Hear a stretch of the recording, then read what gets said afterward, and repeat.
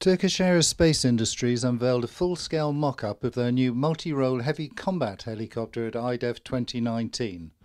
This full-scale mock-up showed a twin-engine, 10-ton heavy attack helicopter with state-of-the-art cockpit, avionics and displays for two pilots, with a nose-mounted 30mm cannon and twin weapon pylons. This allows the helicopter to have an asymmetric loading capability on twin weapon stations. With a payload capacity of 1,200 kg, each wing is able to carry 3 weapon stations, providing the aircraft the ability to carry a wide range of air-to-air, air-to-ground rockets and missiles.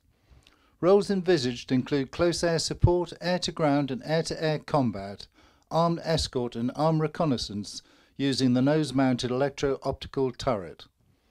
With a top speed of 170 knots and a service ceiling of 20,000 feet, the aircraft also features high payload capacity, low infrared and acoustic signatures, state-of-the-art cockpit, and crashworthy and ballistic tolerant design.